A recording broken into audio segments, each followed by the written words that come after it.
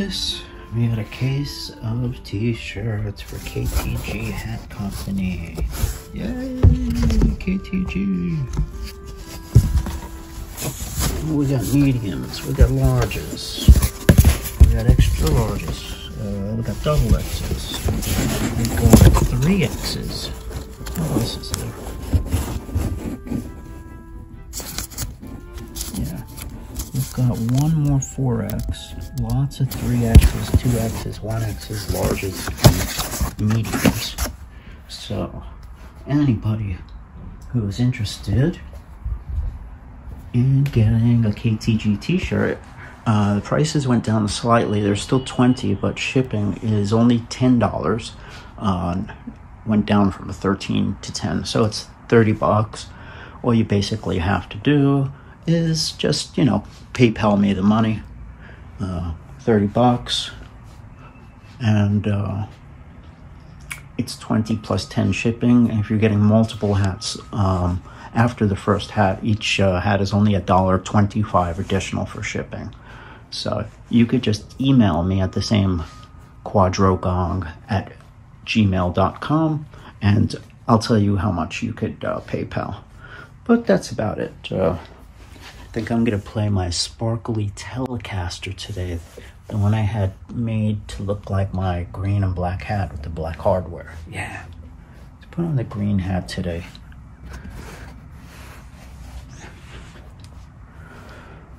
Alright, let's turn on the old lava light. Let's get this show on the road.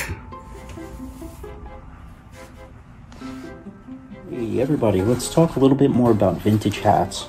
Now, if you're interested in starting to, you know, buy vintage hats, there are certain things you have to look out for. There are certain pitfalls. One big thing is the sweatband. Now, a lot of times you're going to see the leather sweatband dried out, it gets dry, it gets flaky. That's something you might not want to buy, because you're going to have to do something about that. Now, people just can't wear dry, flaky sweatbands. Most of the time that means that the sweatband has shrunken up and the hat is going to feel tighter anyway.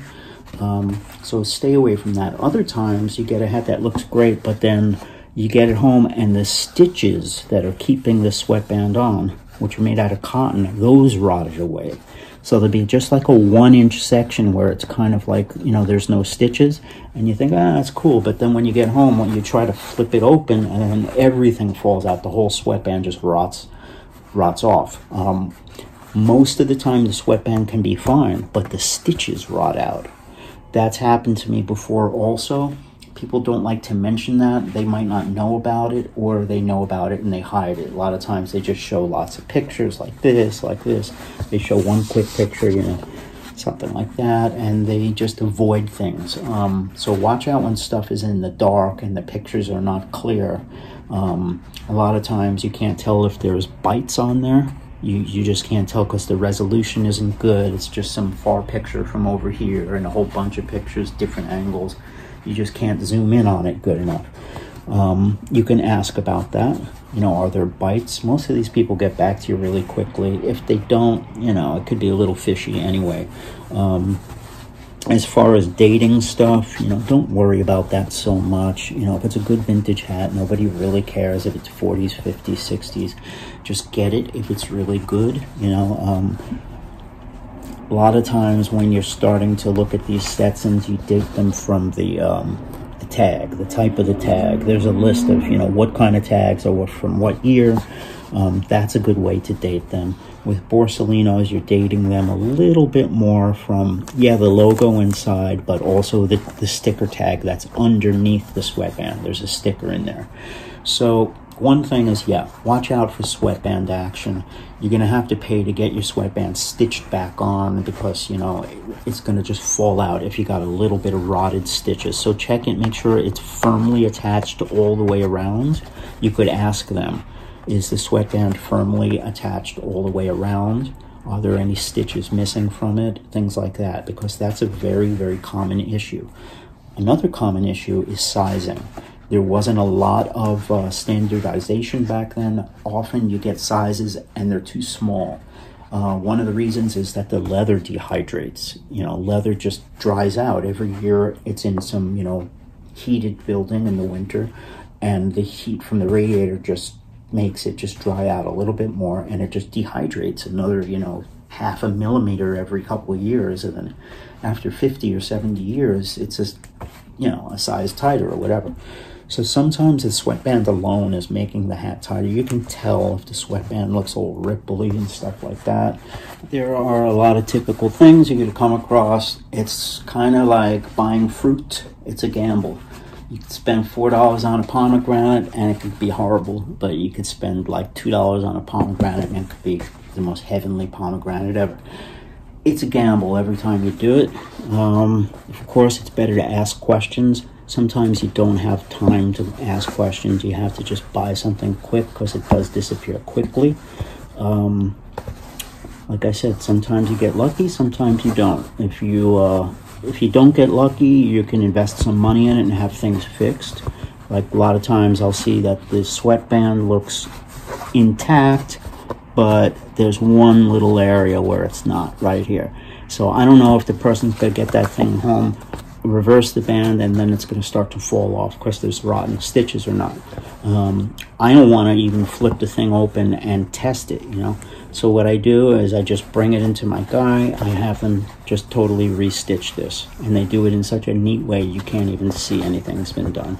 Sometimes when they do it, they look at me and they say, "Has anybody restitched this before?" And I say, "I don't know, I bought it used." And they'll show me, and it's been restitched before in a sloppy way. So that's another thing to look for. Size also is a big thing. You're going to find a lot of these hats are way too small. You get promised a 7 1/8, and then you get it home and it's a size 7 or a 6 7/8. First of all, there's no standardization on those sizes back then, and second of all, they dehydrate. They just all shrink up, these things. So assume the hat's going to be a little bit smaller than you think. Sometimes it's fine, sometimes it's not, but just assume. If you're a size 60 and you see something's a 59, you're like, yeah, I'll just get it because I love it so much, we'll stretch it. Don't do it, it's not going to work. Because that 59, it could be a 59 or it could be a 58. And the inside could be dry, and as soon as you stretch it, you're going to get ripped the bands. The sweatband is going to rip for sure. You're going to have to just get a new sweatband, which is, messes up the provenance and everything. You'll have a cleaner sweatband in there, but, it's not going to say Stetson anymore and be a cool vintage looking hat. People like all that stuff in there, all the old logos and everything. And that's part of what makes it cool. It's antique, the smell of it, the old fonts, the old papers that are kind of yellowed and everything. Everything about it is cool. So you just don't want to take that stuff out. There are a lot of things that you could find. The bites, that's one thing I avoid. As soon as I see a bite, I'm out of there. I bought a couple of hats with bites very, very early on because I didn't know. The resolution wasn't good, and they never mentioned it in the ad. So now I'm a little bit more picky when I buy stuff, and I try to stay away from eBay and Etsy and things like that, where you can never really see the person or talk to the person, and their name is like Mr. Shades or something, and you don't really know what you're gonna get. You get what you get, and that's it. So every once in a while I see something that's really cool. I make the rounds on eBay, but I don't spend too much time there because of that. Definitely it's good to check out, Goodwill, garage sales, all of those kind of places, yard sales, Salvation Army, Marketplace on Facebook, Craigslist in your local area. All those things is good to find vintage hats. And of course, you could go to Hats and Guitars. I always have things on my wall here that I've been collecting. I've basically been selling hats for 3 decades of my life, so I've acquired a lot of hats, and I have a lot of friends in the business, so I get lots and lots of hats. They just come and come and come, and sometimes that's what I do. That's my job. I stay up till the crack of dawn searching for things. I'm like every single person that I know. I have friends, that also deal these hats, and the two of us will, you know, share our lists and stuff and help each other out. I run my stuff by him before I run it by you guys, and he runs it by me. And we do a little bit of dealing. We call that montying. Montying is like, let's make a deal, like Monty Hall. So if you want a Monty, we Monty, you know. So I'll ask my friend, you got anything? You want a Monty? And he'll say, yeah, let's Monty. And he'll, you know, he might have a Borsellino, I have a Stetson. Sometimes there's nothing we want a Monty, sometimes there is. But things like this is cool, like these hand-shaped teardrops, you know. Those are really neat, the high crowns. You know, just beware. Don't buy things that are too small, like ever. Just don't do it. You can't stretch these things. No, the answer is no. You can't stretch them at all, really. It's just not really doable. One thing you can do is you can have the sweatband removed. Put the thing on a, you know, like a real stretcher. You know, they heat this up, they crank it open with the sweatband off. They make the actual felt hat bigger. Okay, what happens is the brim gets a tiny bit smaller, but the hole here gets bigger. So I'll turn this from a 7 1/8 to a 7 3/8. You'll lose some brim size in the process. And then what they do is after that, then they put the sweatband in. What I recommend doing is putting a ribbon sweatband in, which is way thinner than a regular leather sweatband. You have them stretch it and put in a cloth sweatband. I can even do that for you. I can have it done, but you know, it costs a little money. Sometimes that's the best thing to do, or just pull the sweatband out completely, and then you know, you could just put in something later on. A ribbon sweatband will be good. But yeah, you can't buy these things and just intend to stretch them and wear them. As much as you want something, you see the best hat in the world, you're like, oh yeah, it's a gray Whippet from 1940 whatever, and it's an amazing hat, and instead of being $1,500, it's only $80. But it's 2 sizes too small for me. I gotta get it anyway. And you get it, and it's this huge problem. You can't do anything with it. Again, if you wanted to make this hole that big, okay, that's a huge job with physics. You just can't do it. You know, the whole hat is going to be so distorted that it'll look like just a bunch of, you know, poop. So, what you need to do is really stretch the hat properly, professionally, and lose some brim, gain some size. Hopefully put in a ribbon sweatband. This is a good trick. I can tell you somebody who could do it for you if you'd like. But yeah, don't buy your hats small. Just don't do it. If you gotta buy them big, buy them big. Go for it. If you can find something big, just get it big. Don't worry about it, and size it down if you have to. Cat Benu makes 3 different pads. They make a regular pad, they make a padded one, and then they make a terry cloth one, which is super thick. So you could reduce the size a half size, you know, a whole size, a size and a half, or 2 sizes, as much as you want with pads. But you can't stretch hats. You just can't do it. You know, I have all the stuff here to do it, the materials, and I just wouldn't do it to hats like this. It's just, you can't do it, you know. You want to take something that's beautiful, like, you know, like a 1957 Les Paul, and spray paint it black because you're a heavy metal guy. It's just like, you're just taking something that's, you know, old and original, and that so many people kept perfect and safe and clean for so many decades, and you're just basically, you know, breaking it and ruining it. I could see, yeah, you know, you want to wear it, okay, but just do it the right way. Just don't crank the thing open with a hat jack, or you have to do it professionally and the right way.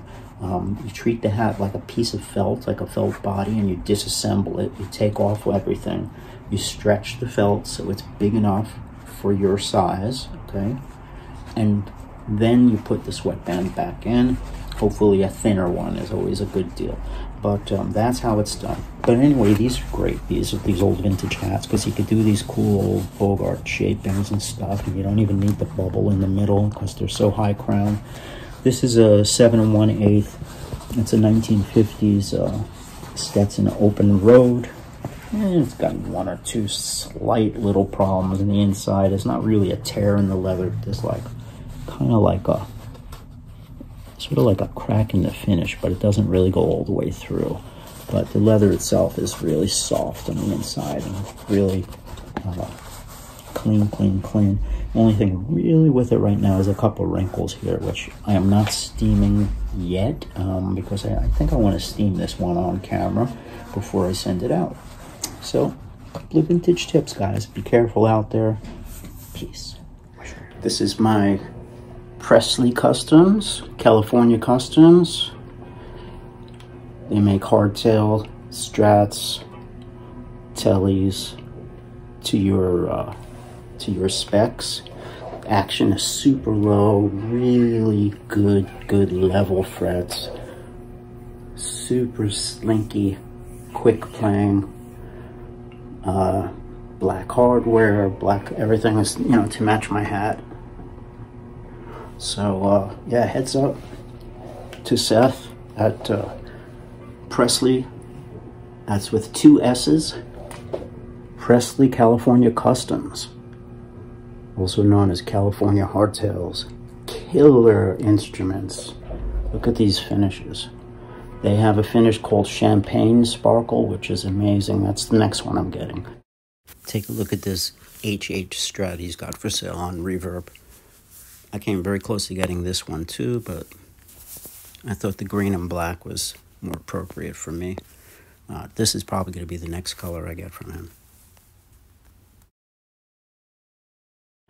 Either an HH Strat or an HH Tele. Definitely doing a Champagne from him next though.